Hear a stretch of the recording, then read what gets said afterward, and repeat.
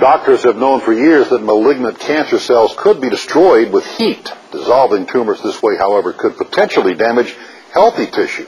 Now a local cancer center has found a way to target just the cancer cells. Terry Merriman has details. For Jacqueline Ritchie, who has suffered with stubborn, recurring breast cancer, the results were miraculous. I could feel lumps here in my shoulder, and I would say halfway through the treatment, they were literally gone. I could not feel them anymore.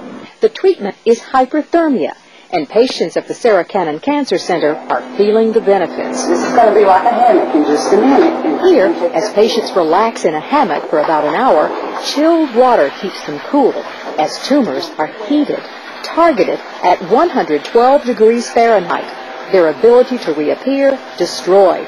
It's painless and effective.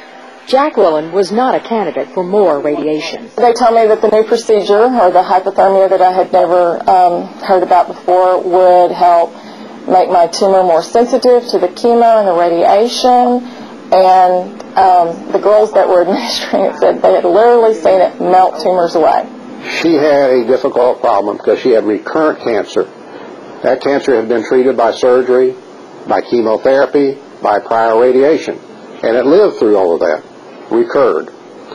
In that situation, that's a very resistant tumor. Those cells have learned how to live and adapt. If she came to me and I did not have hyperthermia, I would not have been able to treat her again with radiation, because I would have caused more damage with very little chance of benefit. Just step right on out this way. Hyperthermia is not used alone. It's always used in conjunction with chemotherapy or radiation because it increases by twofold the benefits from those therapies. My advice to anyone who was diagnosed with any type of cancer is to pursue lots of different avenues.